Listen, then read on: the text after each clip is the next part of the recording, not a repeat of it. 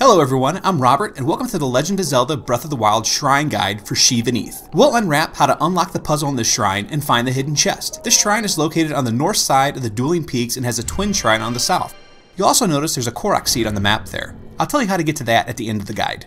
The complicated answer on the solution to the shrine is that both of them need to have their spheres placed into the divots to mirror where the other shrine's spheres start out located on the 5x5 grid. Quick answer is, here's the solution on the screen right now. I'll go ahead and replay that for you a couple of times. I know you came here for the answers, not for me, so place the balls in this pattern and go collect your Spirit Orb. Hit that like button for me on the way out the door though, please. Or you could stick around and I'll show you how to grab the chest too. As you descend down into the shrine, the plaque tells you what you need to do.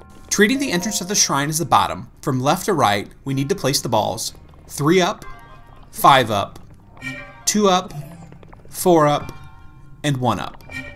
So we just have to move the balls from the positions they're in already to the ones that I just listed off.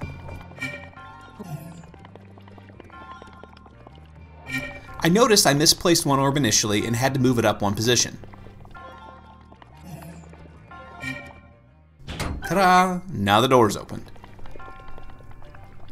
You could leave now, but if you do, you're missing out on a nice item. So take this elevator up and you can go collect the chest.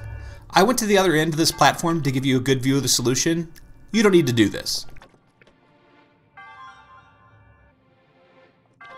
If you did though, take the elevator back up and at the top, jump and use your glider. Make sure to hug the wall as tight as you can, and congrats, you now have a serpentine spirit to add to your collection. And if you think I was able to do this on the first time, you were sorely mistaken. From here, jump down and run across the room and through the now open door. Be careful not to bump a sphere out of position like I just did, because the gate will close and then immediately reopen once the sphere settles back in. It doesn't do anything bad other than you get locked in an animation that slows you down. Head up the ladder and collect your orb. Also, don't forget to grab that Korok Seed I showed you on the map earlier. All you need to do is climb up for the shrine and you'll see 3 rocks forming a triangle. Push them down the hill and the Korok will give you his seed. If you enjoyed this video or found value from it, make sure you hit that like button for me. Thanks for watching and until next time.